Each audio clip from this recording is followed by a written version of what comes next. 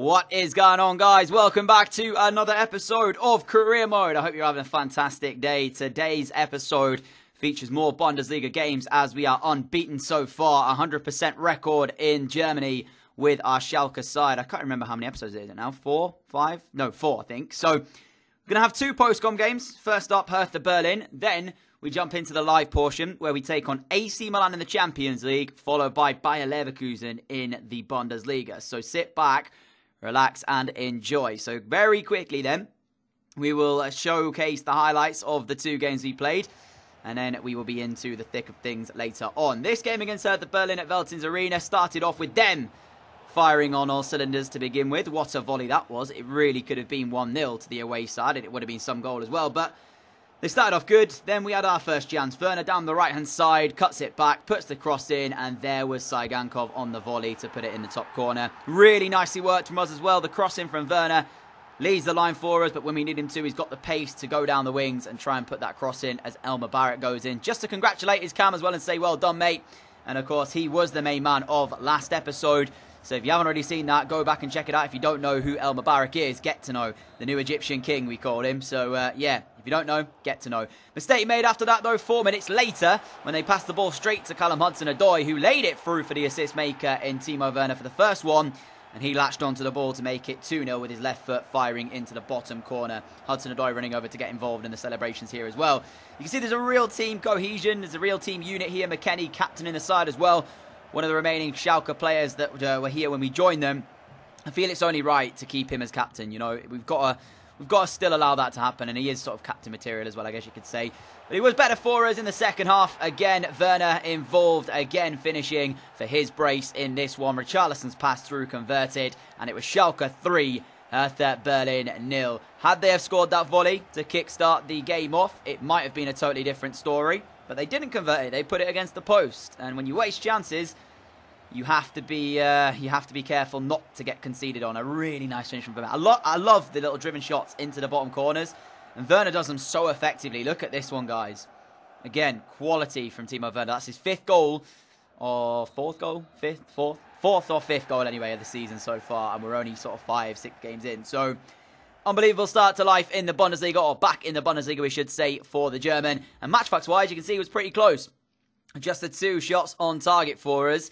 Werner's counting as an off-target shot because it hit the woodwork. But after that game, we had Werder Bremen. And this one, let me just say this, was not as good. We did not perform as well as we did in game 1 for this one here, away from home. Now, I'm going to put that down to just the simple fact that I feel we kind of came into this and we were wasting opportunities. I mean, this one right here in the second half from Hudson-Odoi. Trent Alexander-Arnold with a cross in. Keep it down. You've just got to keep that down. And we were struggling to really create a really good chance until Elmer Barrett laid one on a plate for Weston McKennie to fire home in the 62nd minute.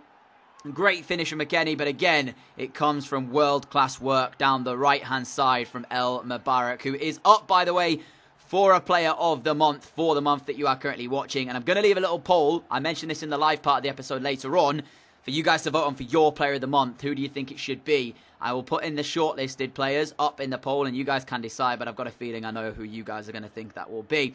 He's definitely in there. Alongside that, there's Werner, I believe, McKennie, I believe, and Trent Alexander-Arnold. So they are the people who have been shortlisted for the player of the month for the Bundesliga.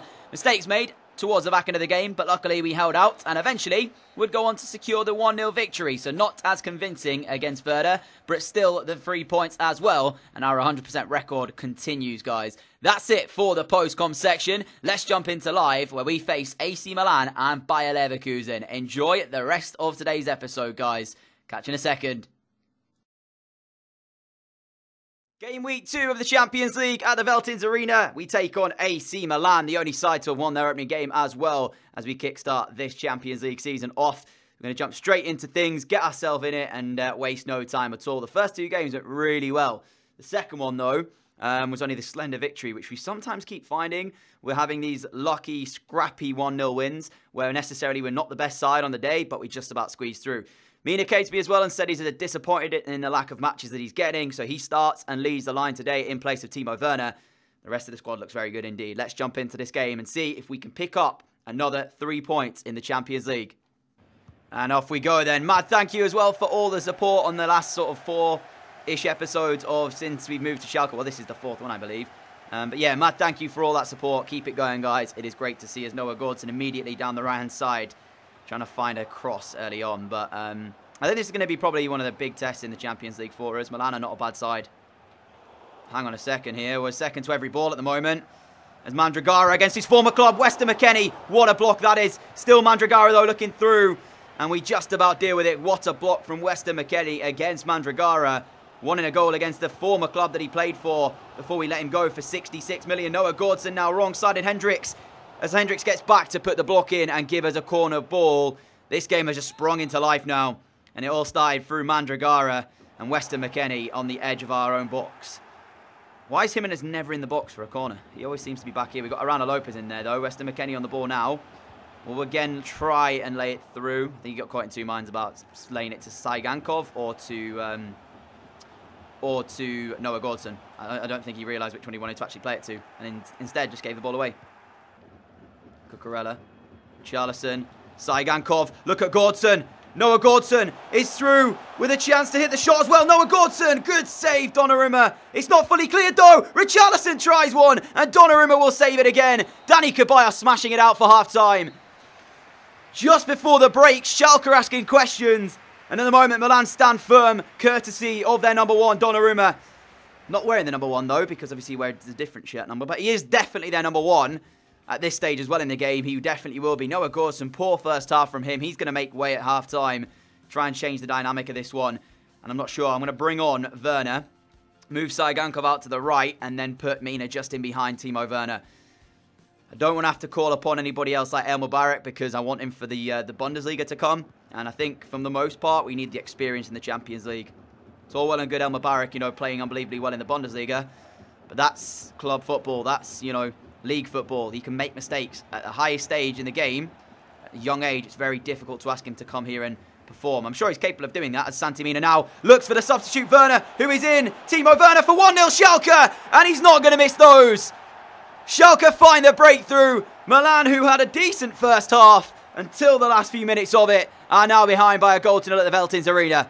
Timo Werner off the bench for a matter of 4 minutes before he converted his first chance. And it's Santi Mina with a pass through. It's just the pace that Werner's got. We can use these types of passes to get him in behind. Donnarumma comes out and Werner knew where he was putting the ball. 1-0. McKennie from Richarlison. Look at the run being made by Mina as well. McKennie's going to find him. And Mina will look to finish it. Donnarumma saves it again. Genuinely, this guy has been a lifeline for AC Milan today. Mina gets what he can on the strike. And it goes towards that near post. Donnarumma makes himself incredibly big, though, to stop it going in the back of the net.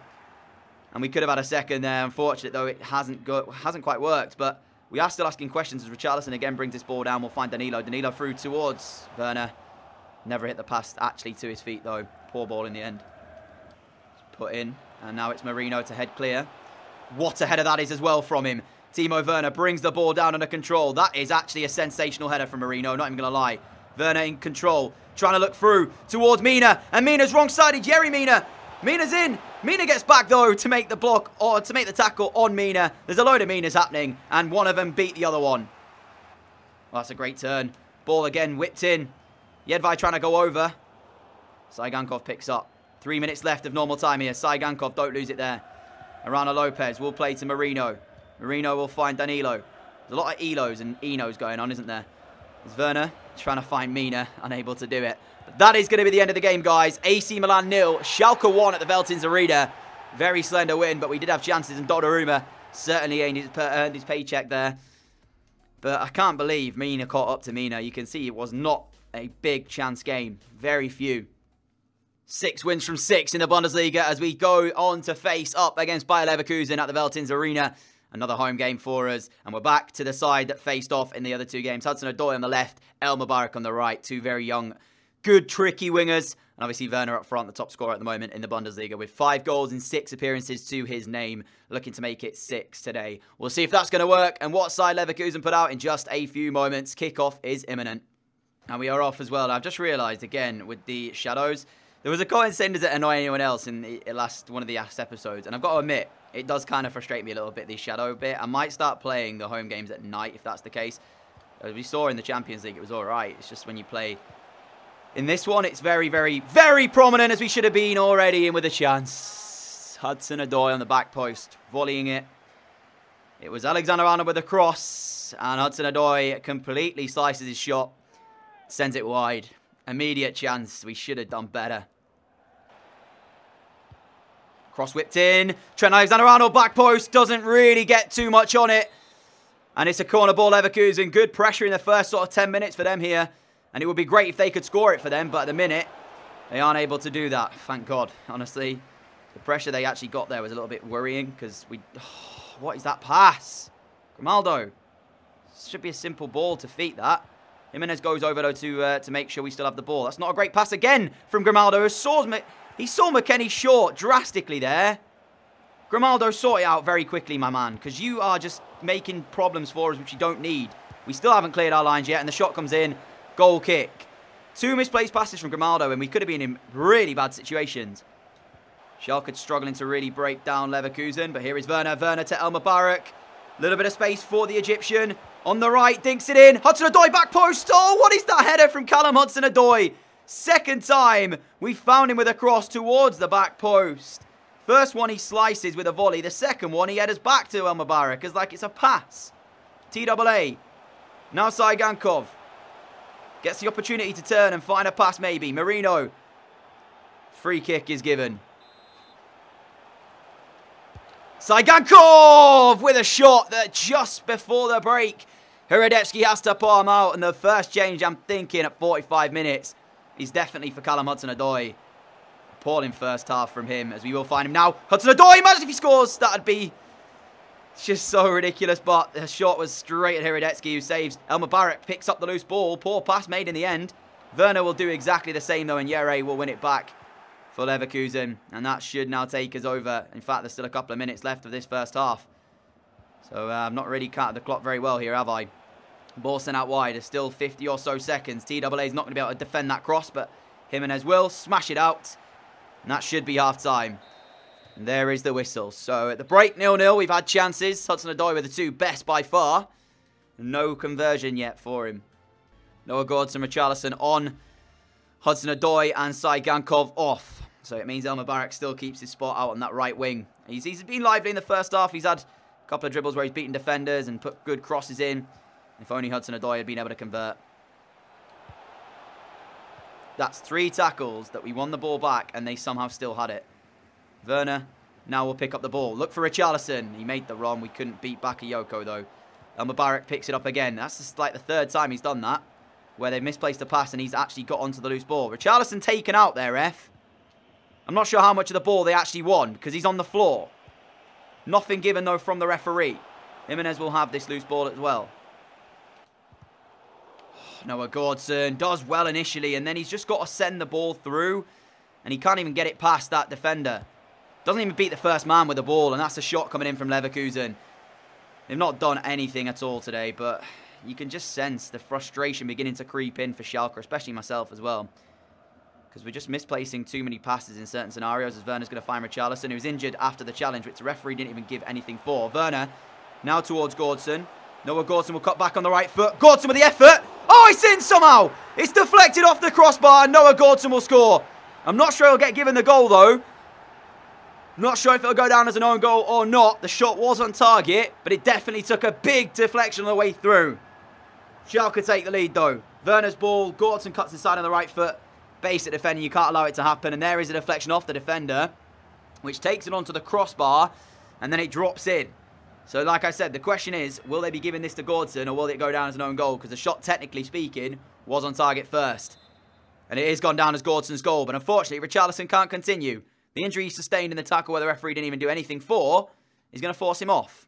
Not good. Ref, I told you it was a foul. El Mubarak's corner in. Sent towards the header. Gordson! What a header that was! And Han puts in the rebound from close range, and it will be Schalke 2, Leverkusen 0. Just noticed as well, the same celebration from Gordson and Han. Both of them celebrating exactly the same way, but it's the corner in from El Mubarak. It's the header from Gordson, which causes the issues. And then it's just bounced straight down in front of Han, who could not miss from there. It's probably one of the easier goals he's going to score, but he has to be in that position in the first place. Schalke 2, Leverkusen 0, and it's a young Korean player who's got the goal. Bright future ahead of him as well. Korea have got some really good talent coming through. Kang-in Lee, playing now at Inter, of course, played for us last season. Han coming through. Some good talent there, and I'll be interested to see how they start doing on the world stage. Here is McKennie. Now Marino. Last minute of the game for us. Marino carries it. Going to lose out. Has he got back, though? Twice. What on earth just happened? Tried to kick it twice, and it just didn't work on either occasion. It doesn't matter, though, because we are going to pick up the victory here.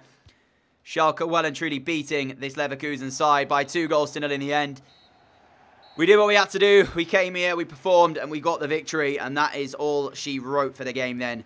Goal for Han as well to add to that. But El Mubarak with another good performance today. Created chances. And more importantly, I was kind of a little bit sort of surprised with his defensive part of the game as well. If we look at tackles won, he didn't actually win one. But there's a shame there's no interceptions thing.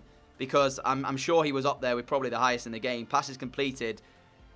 He completed the most for us on our team. So that's really good. Dribbles completed. Completed the most again. Crosses completed. Well, he was the only one who really tried apart from apart from Alexander-Arnold.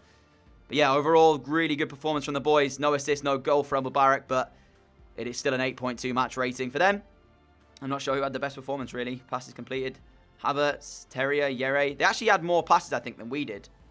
So, yeah, not a bad game, that. But, ultimately, we got the win today, and that was enough. El Mubarak's form clearly recognises he is called up for international duty. I'm glad about that. He deserves it, and I can't wait to see him on that international stage. For the moment, there is also a Player of the Month vote going on, which I think will possibly go to El Mubarak, but we will see that in due course. For the most part, it is 4 Schalke players who are in there, though. So I think for today, I'm going to give you guys the opportunity to vote for your Player of the Month. So here is the shortlist then. And I'm going to leave a little poll at the top right-hand side. Never mind, El Mubarak gets it anyway. But you can still vote for who you think should have got Player of the Month. If you agree with that, then keep it as El Mubarak. Little poll, top right-hand side. You've got Werner in there, Alexander-Arnold, El Mubarak, and I believe Weston McKennie as well are the 4 choices on offer, all 4 from Schalke. Leave your vote top right-hand side for your Player of the Month. And I think El Mubarak might just steal it. He's stolen it according to the pundits and according to the people who actually give the award away. But who is yours? Let me know with your vote at the top right-hand side. But that, my friends, is going to be the end for today's Career Mode episode. If you have enjoyed it, a like would be greatly appreciated. In terms of where we stand for the league title, then we are into 7 wins from 7, 21 points, 7 points clear as well of Wolfsburg in second place. We are strolling ahead. Top scorer through Werner, 5 in 7 so far for him as well. If you take a look at the month as well that you are voting for, which is, of course, this month right here.